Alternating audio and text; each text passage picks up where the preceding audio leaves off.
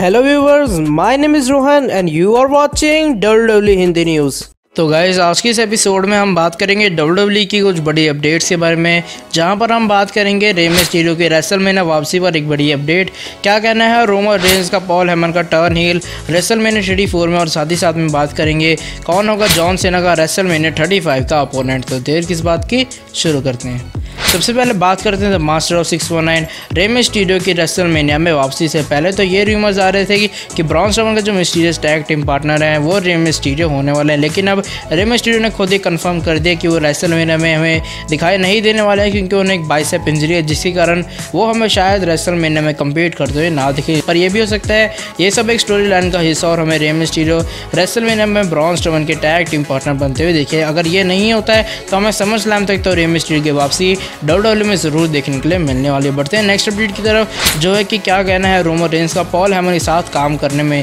तो यहाँ पर रोमन रेंस ने कहा वैसे तो पॉल हेमन ने काफ़ी बढ़िया एडवोकेट हैं और इसी के कारण ही ब्रॉक लेसनर को WWE में इतनी सक्सेस मिली है और मैं भी उनके साथ काम करना चाहूँगा, लेकिन मैं पॉल हेमन गाय नहीं बल्कि द रोमन रेंस गाय बन के ही रहना चाहूँगा। वैसे मैं पॉल हेमन के साथ काम करना तो ज़रूर चाहूँगा अगर वो रेसलमेनिया 34 में मेरा साथ देते हैं। तो यहाँ पर हमें शायद पॉल हेमन टर्न हील करते हुए देख सकते हैं ब्रॉक लेसनर पे, जिससे रोमन भी टर्न हील हो जाए और उसके बाद पॉल हेमन और रोमन रेंस दोनों मिलकर काम करना शुरू कर दें। बढ़ते हैं लास्ट अपडेट की तरफ, जो है कौन होगा रेसलमेनिया 35 में जॉन सीना का अपोनेंट, क्योंकि इस साल शायद रेसलमेनिया 34 में हमें जॉन सीना तो अंडरटेकर के साथ कंपीट करते हुए नजर आएंगे, लेकिन रेसलमेनिया 35 की प्रेस कॉन्फ्रेंस के दौरान जॉन सीना ने यह तो कह दिया था कि मैं रेसलमेनिया 35 में आप सभी को ज़रूर कंपीट करते हुए दिखने वाला हूँ। तो यहाँ पर जॉन सीना ने कहा है कि मैं ज़रूर फेस करना चाहूँगा कॉनर का, जो कि अभी UFC के करंट लाइट वेट चैंपियन है। पर वो जॉन सीना कह रहे हैं मैं एक ही शर्त पर उनसे फेस करूंगा कि अगर WWE का रिंग होगा कोई ऑक्टेन रिंग नहीं होगा, क्योंकि ऑक्टेन रिंग वो होता है